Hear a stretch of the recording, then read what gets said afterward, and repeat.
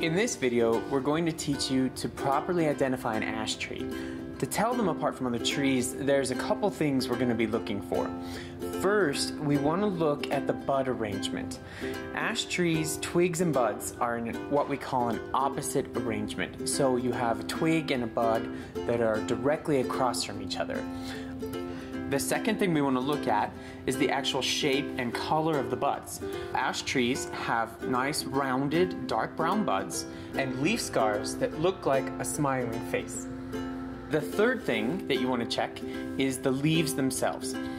So ash trees have what we call compound leaves, which means each stem coming off of the twig has several leaflets, and all of our ash species are going to have between 5 and 11 of these leaflets. So if you're looking at a tree and it's got fewer than 5 or more than 11 leaflets, or it has a simple leaf, it's not an ash tree. A couple more things we want to look at that can help you identify an ash are the bark. Ash trees all have nice grayish bark, and when the tree is young, it's got a really smooth characteristic to it.